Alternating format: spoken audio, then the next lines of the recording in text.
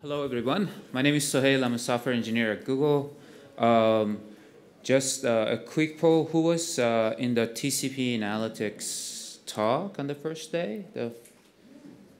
Okay, a good portion. I should have changed the background slide, the background color, so you think it's a different talk.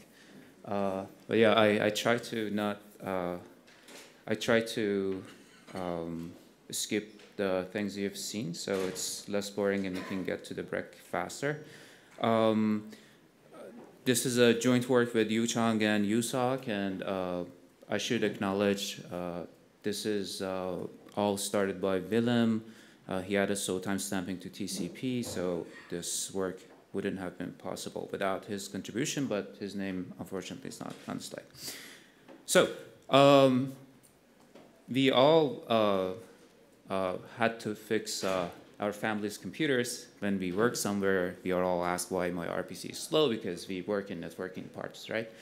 And when the RPC is slow, most of us just look at TCP info and say to the customer, to the user, to the developer in that organization that, yeah, this connection has RTT of 10 milliseconds with 3% loss rate. That's probably why your RPC is slow. And the user is just confused. And we are not really confident that the stats we are showing is actually going to help user fix that problem.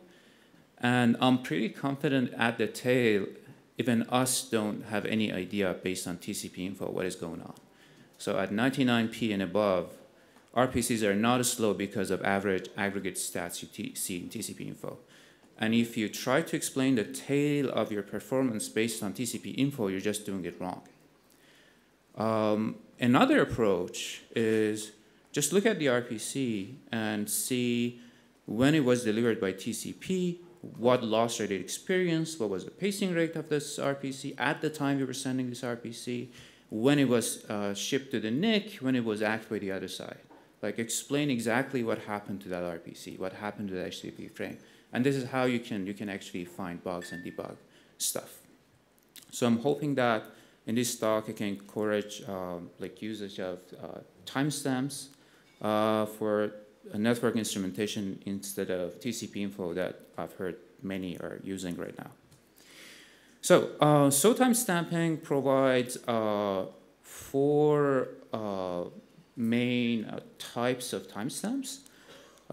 When you call a send message, it's added to the TCP send queue or write queue, and then it enters the queue disk on the devices you have and then sent by the hardware, received by the other side. Something happens to it, TCP sometimes later would acknowledge it, and then you receive the acknowledge on the sender. So basically four main timestamps here. I should use a pointer. So here it is sent by the driver or the NIC, so software versus hardware timestamp, receive on the other side, and then acknowledged. And they have names. The QDIS is a scheduled timestamp. Software and hardware are basically TX software and hardware. RX is RX software and RX hardware, and acknowledge is acknowledged. So using TCP, I explained this on the first slide, but basically due to the things we explain here, explained in the TCP analytics, you can use TCP info to explain why TCP, for example, delayed a packet, why a packet was sent at a specific pacing rate, why the congestion window was basically small. So when you're collecting these timestamps, to explain a specific delay, you also want to know the state of TCP. Why such a delay happened. You know it was sitting in the queue disk for a long time, but you need to look at TCP stats. So while you're capturing these timestamps from the kernel in user space, you can also ask for TCP info in user space. But the problem is you are in user space, you can get descheduled, you can get delayed. The TCP info you collect is not going to be accurate. It's not going to be from the time we were capturing the timestamp, not from the time the packet was being sent. So Opt stats are basically the option you can add to timestamping. It will attach TCP info to all of these timestamps generated by the kernel. So when a packet enters QoS, we capture, say, congestion window, pacing rate, retransmission, byte sent, and everything, and you can read it in user space. So it gives you some metadata and statistics about why TCP make a particular decision. We don't support it on receive side. Of course, if there's a use, we can add that. Using the API is well documented, so we'll get to that. But there's some gotchas and corner cases and quirks of this API, so I want to mention those before getting into the details. The first one is for every device you have, you will get one scheduled timestamp. So if you're, say, tunneling and then bonding and then going to the physical NIC, you always get 3 scheduled. So you shouldn't be surprised. For every layer, there's just one schedule. And this can be helpful to see which device is actually, like the latency of each device, because we have it before we enter QoS up until we enter the next QoS layer, so you see all the delays. Another caveat here is the ACK timestamps include the receiver delay. So one thing that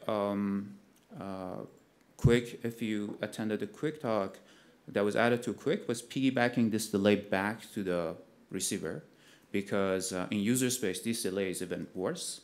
For kernel, we delay the acknowledgement in TCP. There are other stuff that can happen that can delay the acknowledgement. So this receiver delay is included in your ACKs, and you need to be careful about that. Another surprise that it's always, I've seen this surprising many different people with different backgrounds. TCP can send packets synchronously inside the send message, so it's not always async. Depending on like how much window we have, if we can release the packet right away, TCP may or may not send your packet inside the syscall context.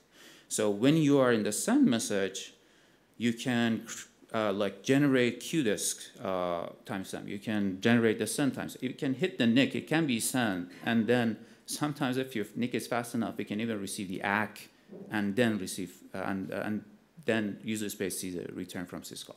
Remember from when we unlock the socket, we process access and stuff. So these timestamps are causal. They are all from the same clock source. But when you read them, you can get surprised. So make sure you understand this synchronous versus asynchronous sync in TCP. Now for the API. It is well documented. We have an example in self-test.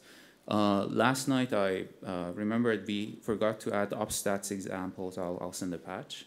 But I'll have something on my laptop. I'll show you how we can read it.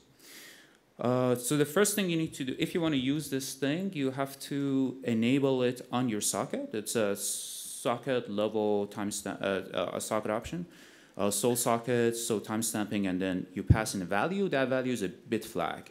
You can use many different options. You can set many different options in this bit flag, and then it enables different variations of timestamping for you.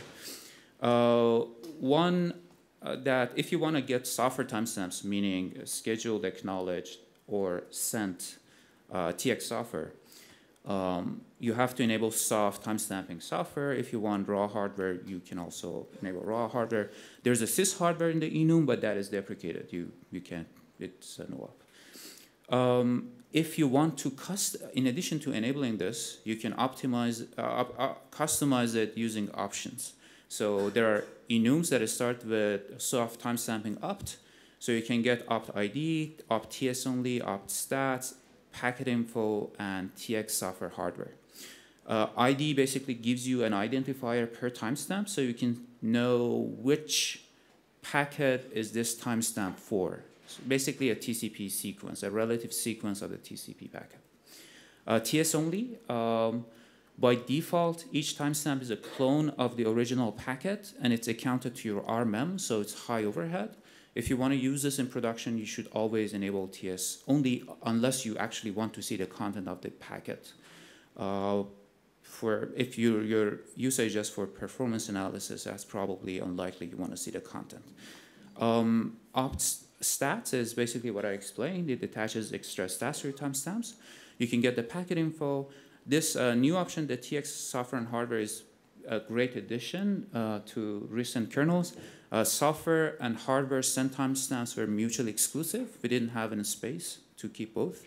They added a feature to enable both software and hardware timestamps. So you can get the timestamps inside the driver as well as when the packet was transmitted by the NIC. So it actually gives you another delta, which I didn't have in my time sequence. But I wouldn't explain that. And then these are all for enabling and customizing. And then you can also say, I want these types of timestamps. So I want software, for example, transmission, software receive, software act, software schedule. And these are like, you can mix and match and choose whatever you want. This is one example here, which I skip.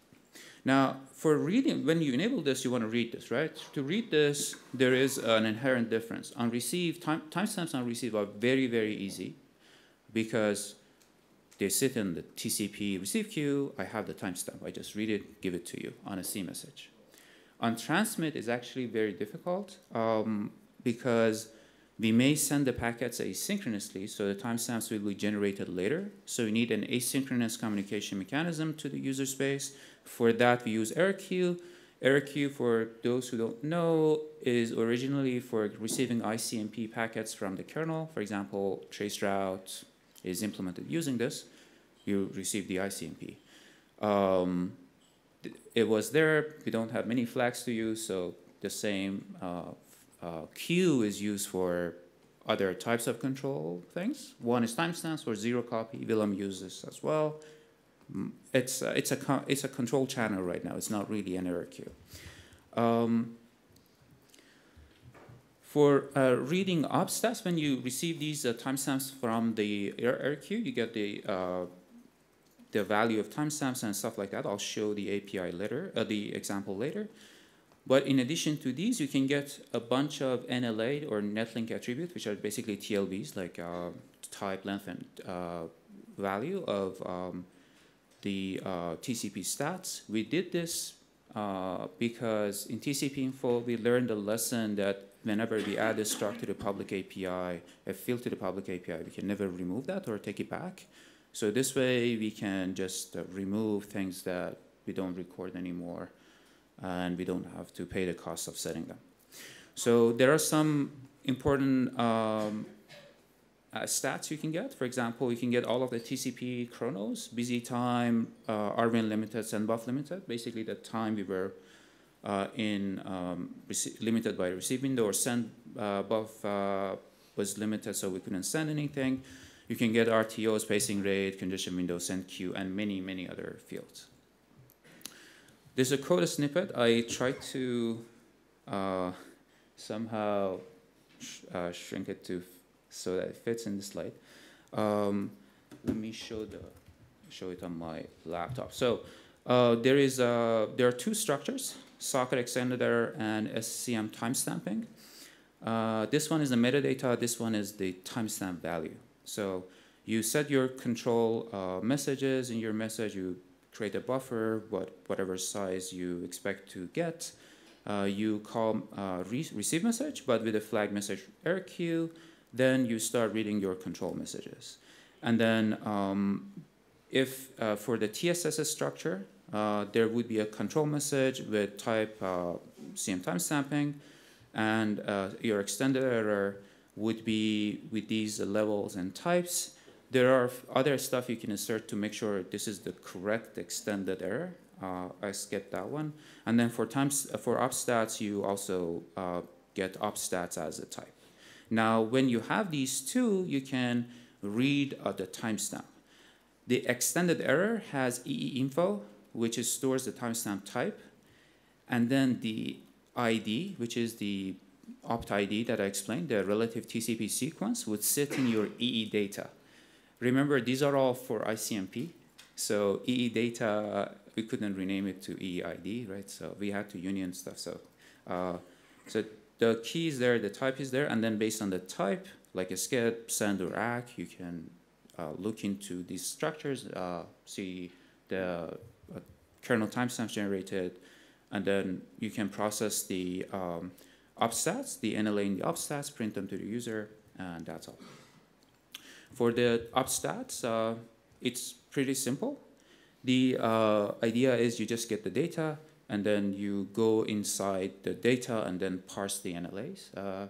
It's a little bit more difficult than casting it to TCP info, for example, but I think it has many benefits. Just remember, on some platforms, this is not aligned. On some platforms, when you copy stuff that are unaligned, you can just simply cast it. You may have issues, so just mem copy it. Otherwise, if you compile your binaries with UBSAN, if the sanitizer would complain that you're copying unaligned memory. So another feature that is available since 4.7 is that you can enable timestamps per send message. In production, if you enable this as a set sock opt for, like, I want to receive send and schedule an ACK, it would generate basically a timestamp for every chunk you have written to the socket. That can be very costly. So we added a feature that you can enable this on a send message basis. So you can send whatever you want with it wouldn't generate any timestamp. And then when you give the kernel a C message that enables these timestamping features in TCP, it would generate the timestamps only for the packet created inside that send message. That gives you the capability to just sample a few sequences you are interested in. If you look at gRPC, for example, whenever we try to trace a RPC, we stitch it down from H2 to SSL, then to TCP, capture these timestamps, and then hook it up. It's a very good sampling mechanism. I added support for UDP and RAW as well, but what I'm explaining here is just for TCP. Timestamps are originally for RAW and UDP packets. They are 1% message. That is basically one packet. For TCP, it's not a packet. It's basically whatever you have written in that send message. So it's one timestamp per successful send message if you have a positive return value from send message.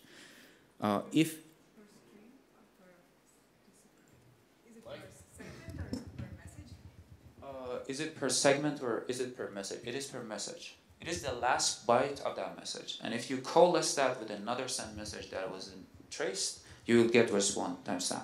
The reason is we just have one SKB and then there's just one metadata. Now, sometimes you actually want the border, like the HTTP2 frame, an RPC or something like that. Martin from Facebook added message EOR to TCP a while back in 4.7. When you send a message with message EOR, kernel wouldn't coalesce anything to this send message. Now, if you want to trace something, flush whatever you have in your buffer with message EOR. TCP doesn't coalesce anything to that previously written thing. Write your trace stuff, and then do message EOR. So it's basically a very well-defined byte border and like a flush point for TCP, and you get the timestamp only for that byte offset. So you get a very accurate, you get very accurate timestamp, but with the cost of missing coalescing. So it comes at a performance cost. This is the control message. So instead of doing the set sock op, you enable everything, but you don't set the timestamps you want. Instead, you pass the timestamps you want as control message to the send message, which is a pretty easy thing to do. Now let me show you the self-test. So if you go to this folder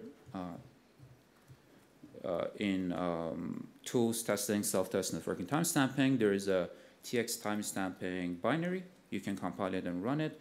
I added upstat feature this morning. I'll send the patch upstream, but basically you can ask it to send UDP raw or TCP packets to a particular port or destination, then you get all of the stats. I have a server running on port 8000. This is what you get out of that binary. I called the syscall at this time. It returned at this time, and in parentheses we show the relative delta. So from the previous timestamp, it took 54 microseconds. Basically, the syscall enter exit 54 microseconds. Then I get the schedule. I'm probing the local host. So while I'm in send message, packet is sent. So it happened 25 microseconds before I returned from the send message. And at the time, TCP wasn't receive window limited, wasn't send buff limited. The pacing rate was this weird value, which is basically max int. If you don't believe me, you can just exit out. The delivery rate was 0 at that time. It was the very first packet. ICM, the initial congestion window is 10. Mean RTT is CNAC RTT, which is 62, and the delivery rate is in app limited. The next packet on the, where's my pointer? I can't, okay. So the packet was sent to the loopback interface 3 microseconds after it entered QDISC. So the QDISC delay here is P50, 3 microseconds. The reason that this is a little bit high is because we queued the scheduled timestamp on the error queue. So there's one, like you have to generate the packet and queue it. So there's some cycles to be spent there. Then we sent it. This is a send timestamp. It got acknowledged 17 microseconds after the software timestamp. And all of this happened before I actually returned from the syscall, right? So overall, it took about I think 5 microseconds before I returned. The next packet goes out. I do another send message, 1 packet send message, very small one. Now this time I have a delivery rate from previous send. You see I'm slow starting to 11. My minimum RTT is 25, and this is app limited. My TCP doesn't have enough backlog to accurately probe the link. I get the same timestamps, almost same performance, and then on the next one you see the same timestamps. I go to this congestion window. I'm basically slow starting, no loss, everything is fine. Now let's probe my employer. So this is google.com. Unfortunately, my Wi-Fi driver doesn't support the send timestamp, and I'm not allowed to modify my Wi-Fi driver on this machine. So I'm very sorry you wouldn't see the send timestamps, but this is what I probed. So here we are sending the first packet. I closed it after the first one. This is the scheduled timestamp. As you can see, it also happened before I returned from send message, and then I sent it out on the other side. And for some reason, let me do this. So there's a flag. If you set it, it waits for poll to return. Otherwise, it just returns from the. So where's my point? Here we go.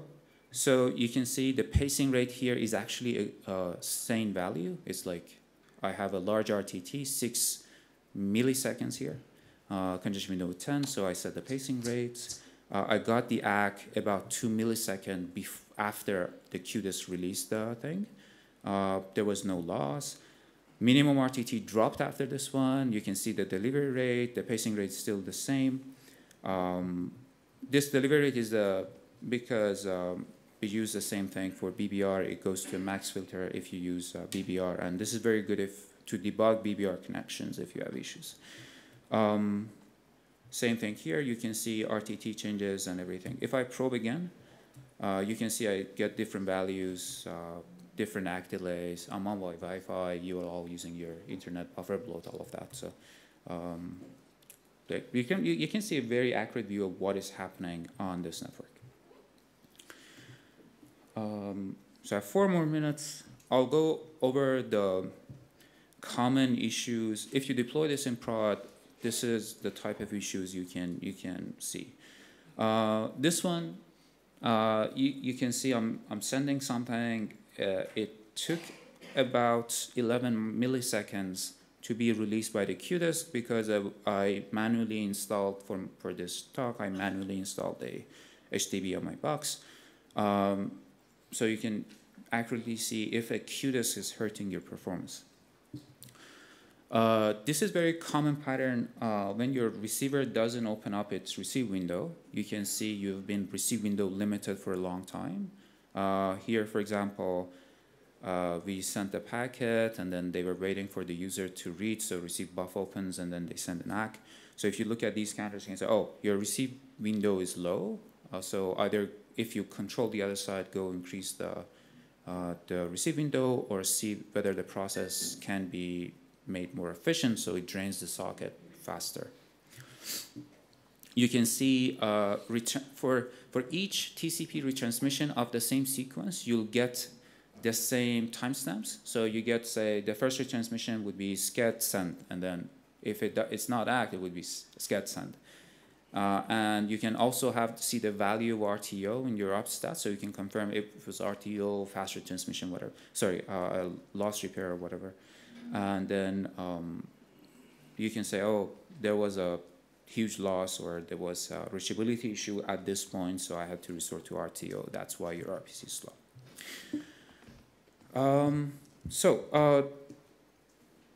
Using these in production will, if you enable this for all of your byte streams, all of your connections, the overhead is per connection. So it would, like, if you enable it for 100% of packets of one connection, it wouldn't affect another one.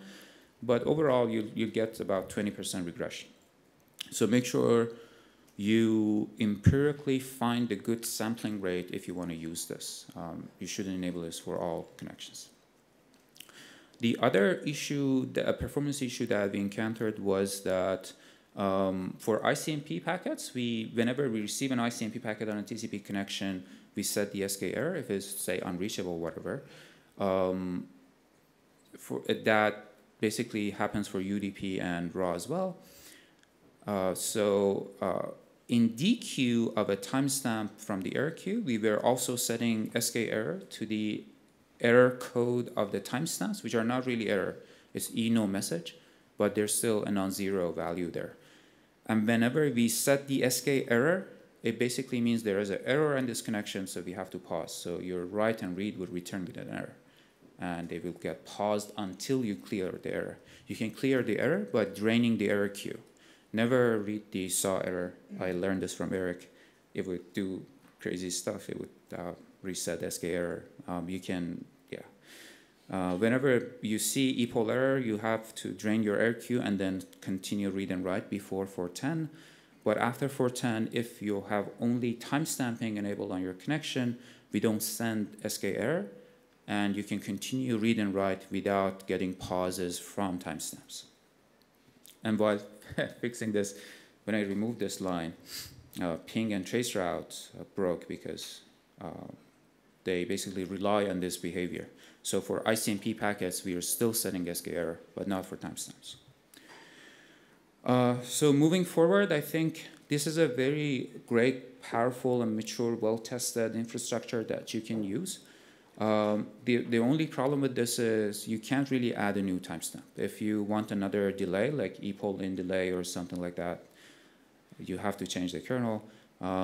Larry had a talk on BPF, eBPF for TCP analytics. That is going to be a much better replacement for this whole infrastructure if we add enough trace points. So it would give us extensibility and more like access. We can exactly collect what we want at the time we want it without a one-size-fits-all type of instrumentation. Again, this work was done, adding SO timestamping to TCP was done by Willem, so I thank him for that. And thank you all for listening. 49 seconds. Questions? Just probably, unless people insist, one question, that's it. Oh, sorry, somebody was asking.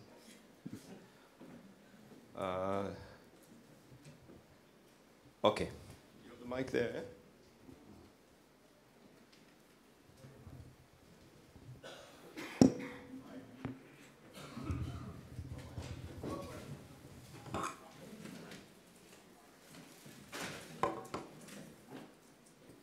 So it's a very simple one. So this requires the app to effectively be in charge of monitoring. Is there a thought about how you can do secondary monitoring? Like put it in SysFS or something so that if an app advertises that I am interested, it can start, somebody else can attach to a SysFS node and read it. Yeah, that's a good point. Actually, there was Craig Gallic had some work in progress patch to send this timestamp with DAG info and netlink so that some daemon can collect it on your host. But there's a problem. We decided not to go with that approach because in user space, most of the time apps have their own instrumentation and stats infrastructure. You really want these timestamps to hop over those so the developer can actually see these. If I send this to another, for example, for gRPC, there's open tracing support, right? You want to attach this timestamp to the trace ID. Only the user space or that process knows that. So it's very helpful if you just collect it in user space in that process. Definitely. Right. Right. That's right there. Yep. All right. Okay. Last one. I'm going to time you. So talking about the TX timestamps and the overhead that is there, and we talked about the kernel part. When you do the hardware TX timestamps, you will see the same kind of issues at high speeds that if you're timestamping every packet. One of the talks before we were talking about completions of TX and how you want to compress it. When you add timestamp to it, it actually doubles the size. So those are some of the things that we should keep in mind. Yes, great point. The time that is piggybacked by the NIC as to your descriptor size, and your completion, sorry. And there is another catch to hardware timestamps. Sometimes ACK is generated because they can be received on another queue. You can receive an ACK before the hardware timestamp is ready, so it's very difficult to process. You have to be very careful. But those are the catches. Sometimes you actually want it, for example, for NTP. They wanted to deduct all of the local host, like whatever overhead is on this host. So for those, you really want to pay the cost but have a very accurate measurement.